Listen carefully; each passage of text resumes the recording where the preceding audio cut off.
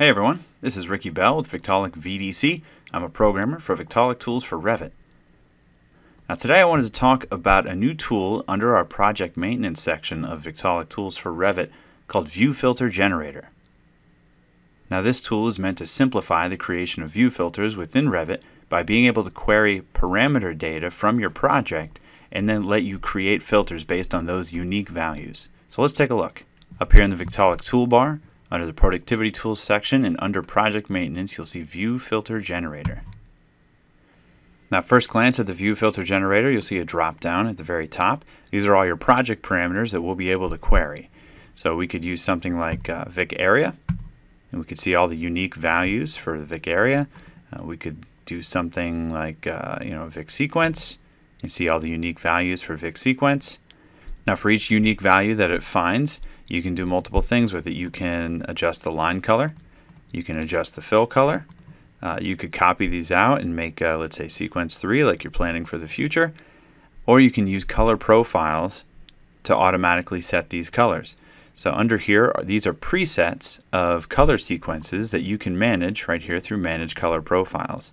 This is the Victaulic standard one that'll come with the installation. We're using only fill color, but you could also do line color as well.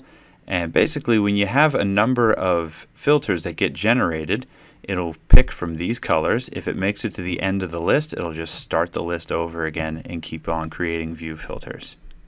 So this will allow us to very quickly query some values, apply a color profile to it, and then generate the filters.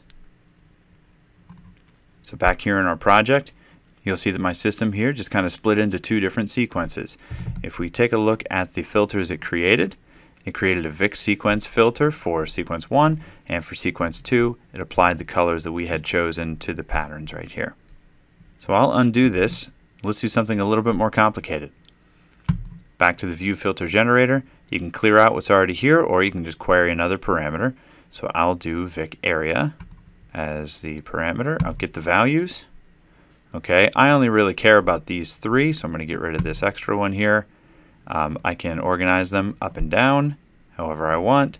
I can apply another color profile to it and then click on Generate Filters. And you'll see that in the background I have Mechanical Room East, North, and South. It's just a way to illustrate how to split up your model. And let's do one other example here. Back to the View Filter Generator, I'll clear out the table. And let's say we wanted to query something with a little bit more options. Schedule Assembly Name will give you all of the names of every assembly that you've created with Victaulic Tools for Revit.